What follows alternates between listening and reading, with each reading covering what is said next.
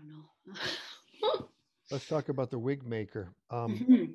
We got Janet's story the other day, and maybe you could tell your side of how the chat became a book.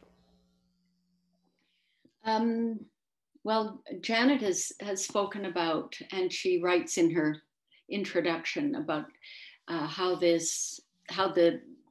kind of seeds of this project began when there's a fire just over the way, and that fire, by the way, was arson. Some guys down at the lake were started a fire in the woods just below the road, and it's a very steep incline full of dry trees and a bunch of houses and a kind of park. And it was a very windy day, hot and windy. And when they started the fire, it went in the direction of the wind, which was northeast. So in fact, the fire was moving away from us as it continued. The only thing that we had to be afraid of was if the wind changed direction, then we would have been in trouble. But there were people who lived way closer to the fire than us who were not evacuated. So I guess they rely on the weather guys and whatnot to be able to figure out the wind. And in that case, also the sort of park, the area where the fire occurred wasn't that far from the local Lake Country Fire Department. So they were able to race over there and start dealing with it. And then all the air support came and the fire retardant dropping and so on. But it was still frightening. And Janet was at home alone at that time, and so we invited her over, and we all sat around on the deck and talked and ate and drank and reminisced, and so that's where I think Janet and I had been neighbors up to that point, but we kind of became friends that night. And she and I felt a bond. So then as we met again, other days and other weeks after that, this idea of her story, of me being involved in some way in getting her story into print, began. And at first I suggested that she write it herself. And I said, just write it. If you want to write it, you write it and bring it over and I'll look at it. And, but she kept saying she couldn't write. And I said, well, you sure can't talk. So, and she's so articulate and smart and she's great to listen to. So I said, well, okay. So for starters, I said, you come over, because I was aware right from the beginning that I didn't want to do some as told to kind of book with Janet. And that I don't know how conscious it was, but there was a reluctance on my part. I thought, I'm not going to write somebody else's story, right? So what's going to happen here? So anyway, so the first time she came over and she talked, and because I'm a really fast typist, this is from my work experience as a young woman, as a stenographer and dictaphone, typist,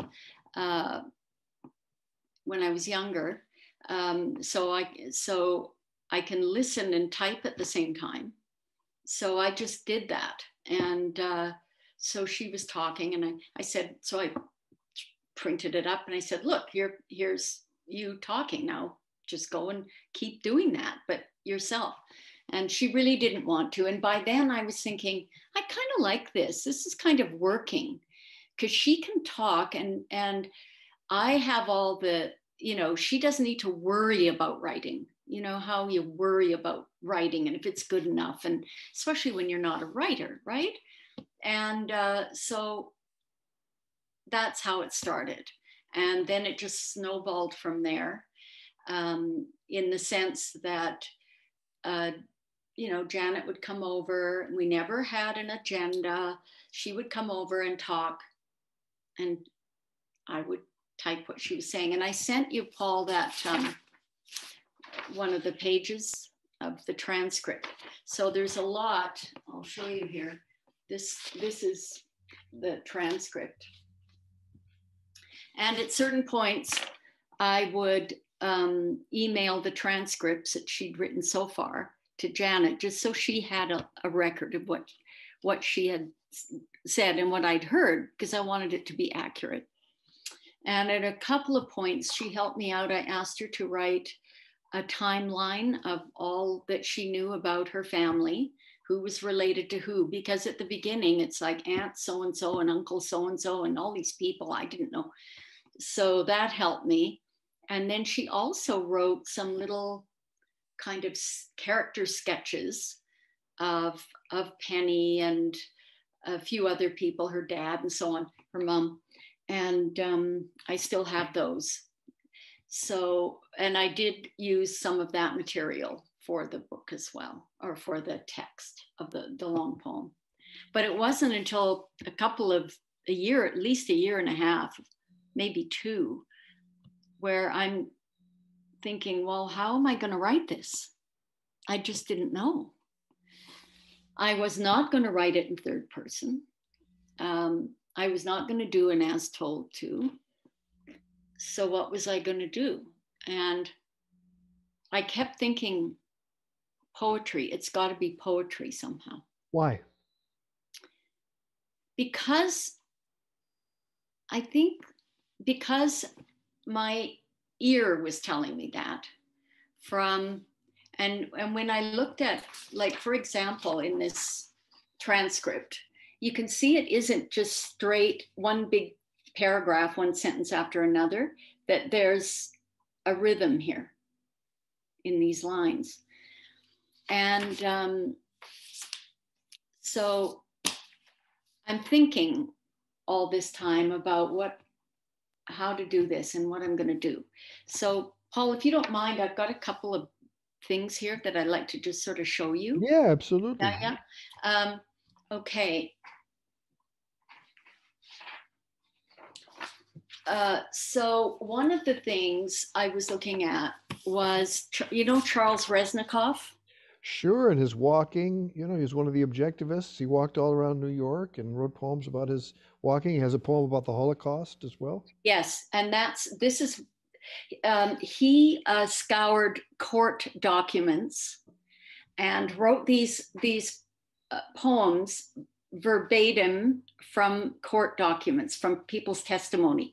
The book is called Testimony, and it's Holocaust victims. It's this one is called Slave Sale, New Orleans, and it's a description from court documents of a slave sale. So I'm looking at that, and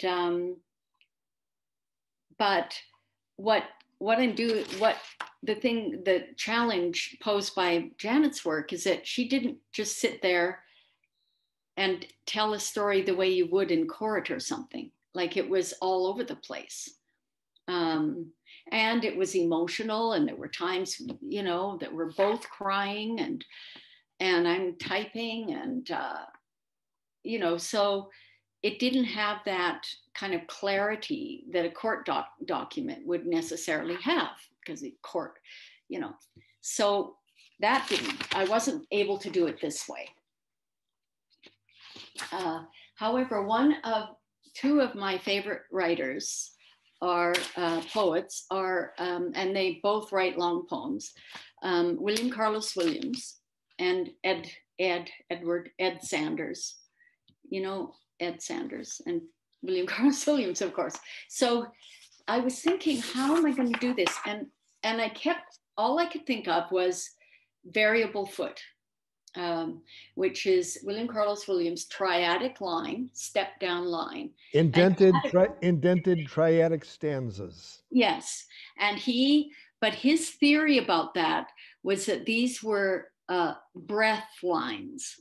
And I've never been able to kind of figure out the breath line, because what do you take a breath and then I don't know what he means by that, but there's something to do with the body, with some kind of inherent or bodily sense of your own rhythm going into those lines. So here's to a dog injured in the street. Look at this. Okay, variable foot. And same with his great poem, The Desert Music. So there's that. Then there's my buddy Ed Sanders, who wrote, I was looking for it downstairs, I couldn't find it. He wrote a verse biography of Anton Chekhov, and a verse biography of Allen Ginsberg, and a verse biography of the year. Oh, you've got it, great. So can I see, could you open it up? Yeah, but to the page. Yeah, exactly. So same with 1968. See, and he's got the oops, yeah. So these for me became models and inspirations, and they were floating around in the back of my mind. Talk to us about how this concept of the moan came into the book, sort of how it just became a metaphor, really, for what it was like being in that house. And I mean the house of Janet Gallant when she was growing up and being abused, and seeing her brother, or not seeing it, but being there when her brother killed herself, and all the horrific things she went through. Exactly. I subscribe to a daily newsletter from a Catholic organization in Albuquerque, New Mexico. It's run by Father Richard Rohr, R-O-H-R. So I get this every day. And I've done courses with him on Franciscan spirituality. And so one day across the transom comes this little talk or whatever, newsletter from Richard Rohr, in which he was talking about the slave ships, and talking about the moan on the slave ships, and how the moan was a way of communally experiencing that horror. And so I kept all these, and I thought, oh, this sounds, so I print them up, the ones that I really like, and keep them a little folder.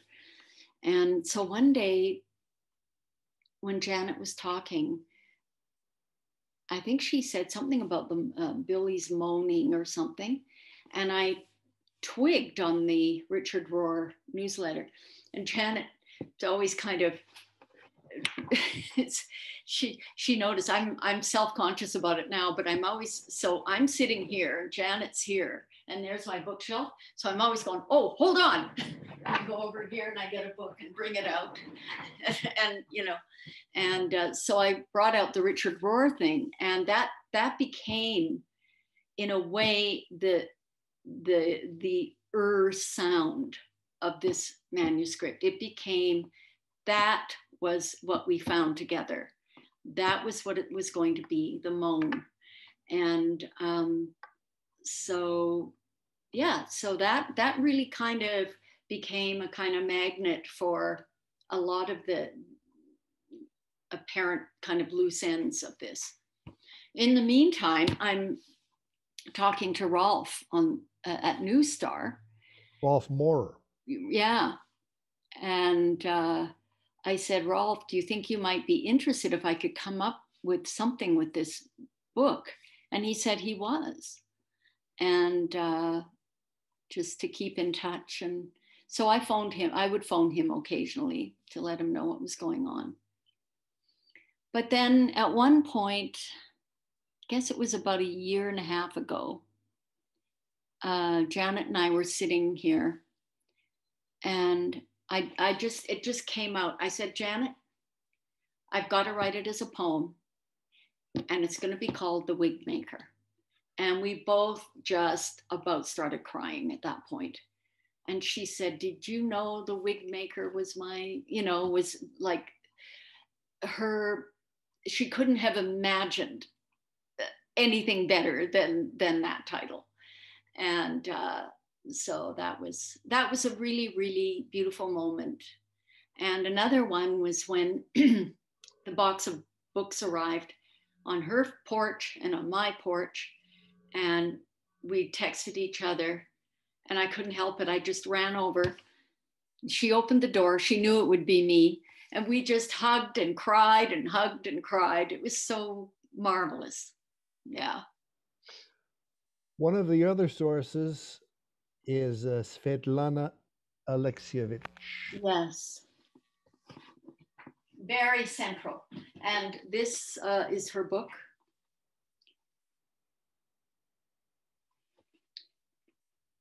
An Oral History of Women in World War II.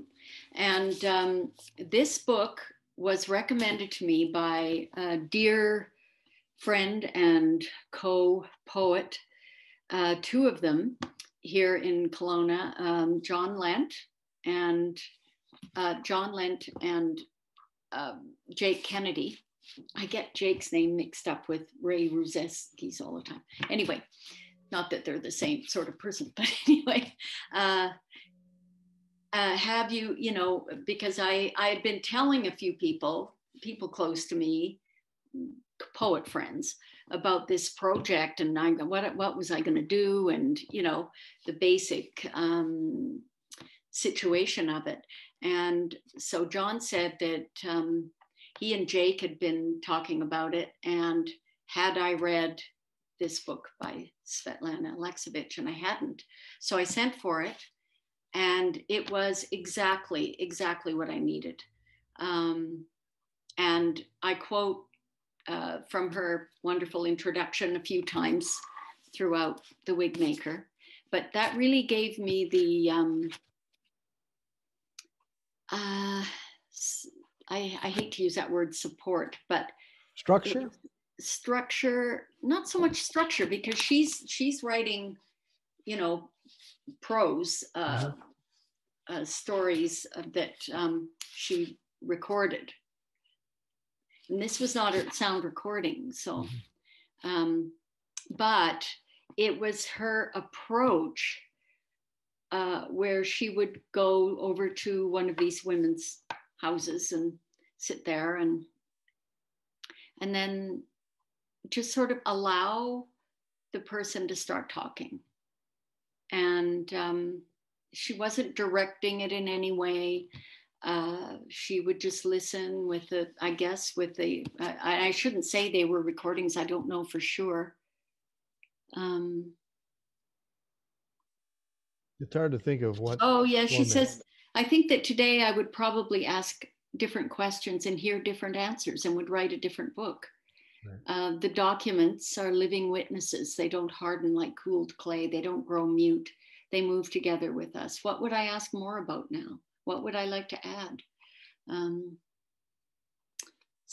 But these are really, really heartrending, amazing stories. I haven't even finished reading the book. It's too painful at times. It's just, yeah. But very, very central to the composition of this book. And I'm just looking over here. Oh, another thing. Oh, sorry. Go ahead. No. Go ahead. No, I'm jumping in too much. No, tell me what you were gonna grab. I was going to show you another book that was central to the composition of this one, which was very problematic as to how the uncanny, the alchemical, the mystical, the Gothic quality of this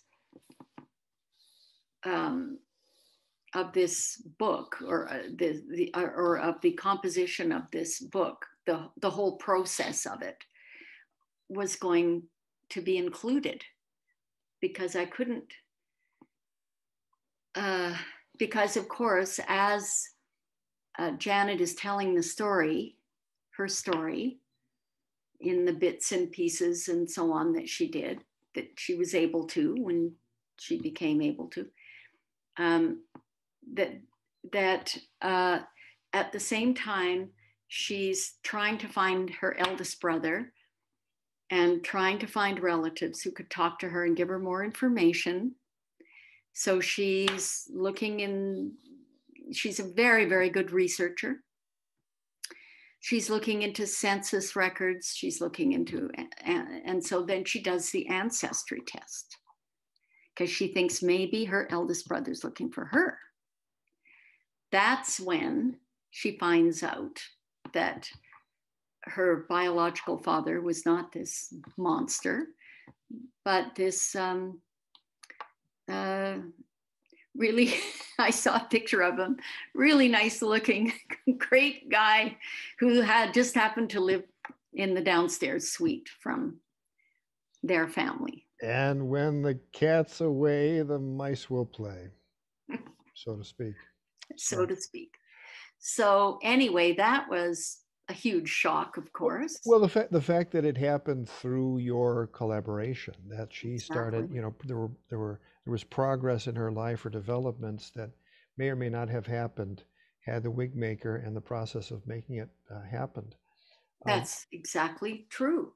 Exactly. One of the threads, you know, a few weeks ago, I saw Jim Carrey's old bit about somebody asking him about being Canadian, you know, and he goes into something so very, very funny about being in the Great White North and playing hockey and watching out for moose and all the other cliches. And the way he does it with his facial expressions and that is funny. I hope I can find it and maybe link to it. But,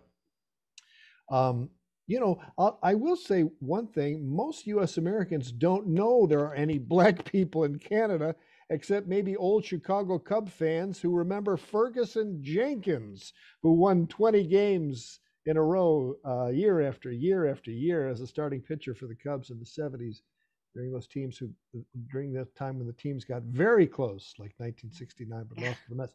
Do you know much about the African Canadian community? I don't think they even call it that. Well, no, I knew absolutely zero until I started this work with Janet. And there's a lot of really astounding things that happened during the composition of this book, the co-composition, I guess I would call it. One of them is Janet just happened to be in Edmonton and walked up a street and looked across the street, and there was a 3 stories high photograph of her great-grandfather. I think it's her great-grandfather, Frank Johnson. And this was at the new Royal Museum of Alberta. And they had an exhibit in the museum from a community called Wildwood, which was a Black community settled by Black people in, I don't know, I forget what year, but indeed it was an area called Amber Valley, or maybe Amber Valley was also a kind of town or settlement. There was Wildwood, which used to be called Junkins. And then I think there were a few other communities in northern Saskatchewan. So that northern Alberta, northern Saskatchewan, and the prime minister at the time had offered 160 acres if you wanted to dig out the Muskegon swamp and logs and build homesteads and stuff. And these people did. They were originally, at least Janet's family, originally from Texas and then Oklahoma. And there was, I think, quite a few people from the same family or something who were living in Oklahoma. Anyway, they were kind of a large group who came up to Canada to settle in northern Alberta. And no, I didn't. I had no idea. And I did go to this same exhibit when I was visiting a friend in Edmonton, and it was fascinating to see the cane and the hat of Janet's direct relation, to see the sign that advertised her Auntie May's pies. There was a pie shop. There was a little kind of a black enclave within Edmonton itself, where there was the church and some restaurants and a little community there. But no, I had no idea either. And I think it was 160 acres and 4 mules. Something like that. I'm not sure if I got Yeah. that. Beats 40 acres and a mule. How important is it to you that there be an intensity of feeling in a book? I mean, it was unavoidable for this one, but isn't that what we come to poetry for? Not just to have a happy time and to feel good, but just have an intense feeling of being alive by having this experience. My partner is like, maybe you should stop reading this book. And I'm like, I can't do it. I read it. I, blew my nose several times, and then I called you up or emailed you and said, I'm ready to do the interview. So, I mean, we don't get this from poetry as much as we should, don't you think? Yeah, I agree. And I didn't write it with that in mind. I mean, you couldn't help it, but No. not write anything like that. I mean, you could have Yeah. sanitized it, but no, it wouldn't have had the power. No, it was, I think there was a really, there was a spirit, a Holy Spirit directing this. And I think it's true. Somebody said to me in relation to the book that it reminded them of what poetry was for, and something that this person had lost sight of, but was restored to a sense of when reading this book. This is what poetry is for. You say in the afterword that this story is what has begun to show Janet's true identity. Why don't you elaborate on that? Well, it's hard to say what anyone's true identity is, but I mean, only in the sense, I suppose, of, on the one hand, the results of the DNA test, who her biological father actually is, but also in a larger sense that one's true identity is larger than one's mere identity, that her true identity is as an articulate, beloved person in this world who has given great hope to others who might need it, who are reading this book, who has opened our hearts to the pain of persons trying to walk around on this planet, and has, I think, brought a deep wealth of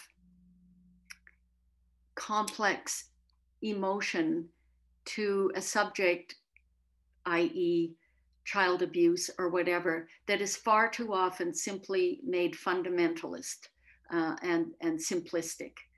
And it's, I think, what she has done in opening up to me is to create a kind of matrix of understanding and hope that otherwise isn't around.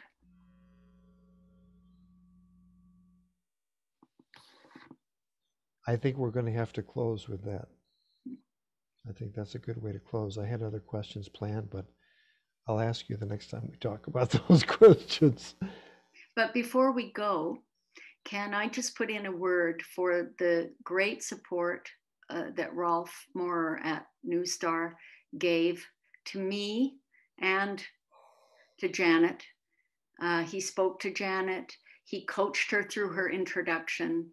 He took on this project, which I was turned down for 2 major grants that was going to get, possibly attacked for cultural appropriation or something. But he stuck by us, and I think he is really owed a great debt of gratitude.